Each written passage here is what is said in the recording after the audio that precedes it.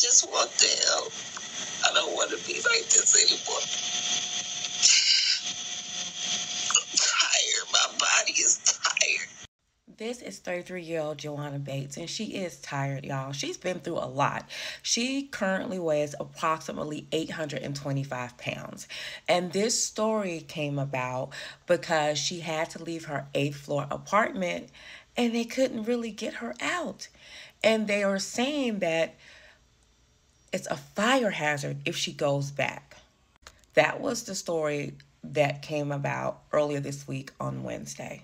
Since then, things have changed, but I still wanted to make her, you guys, aware of the situation because there are so many people like her. I just did a story, I think about a month ago, where a lady was 600 pounds and it took them days to get her out of her house. So we definitely got to make them aware that you have to think about things like this.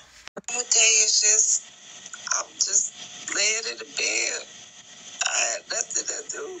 Miss Bates resides in Wayne, Indiana at these apartments, and she has severe lymphedema, you all. Let me show you. Her lymphedema is really bad. It causes her body, her legs to be in such pain. Her apartment is on the 8th floor. She has not been outside in 2 years, okay? 2 years. She went through a tragedy where her boyfriend was unalived, and she just went into a deep depression and gained over 200 pounds. That was back in 2018. And then, like I said, she hasn't been outside at all in 2 years. So when she called for assistance, they had to figure out how to get her out. She's on the 8th floor. They said they could tie her to something and carry her out the window. She said, hell no. And girl, you were right, because they would have dropped you. They would have had to have something to hold over 825 pounds. It took 15 EMT and paramedics to get her in the elevator and get her down to safety to the hospital. Now, it was the fire department, I think. I don't know. Stories changed, but somehow it was deemed a fire hazard once she became stabilized for her to go back to her 8th floor apartment. Rightly so. It is a fire hazard. She cannot go back up to the 8th floor.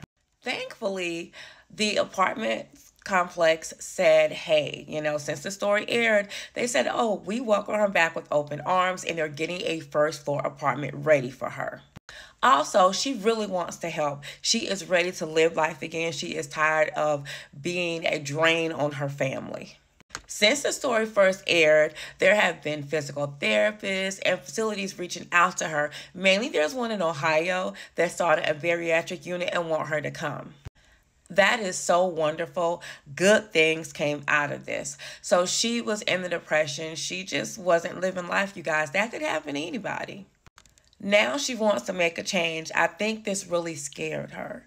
And it is a fire hazard because who would be able to get her out if a fire happened? People would literally have to put their lives at risk to get her out, which I know that's the job of first responders, but really, if you know better, do better. So all's well that ends well for Miss Bates. I send prayers out to her. And I want her to be like this picture. I want her to want to take pictures, and I want her to be happy again. Just prayers out to her.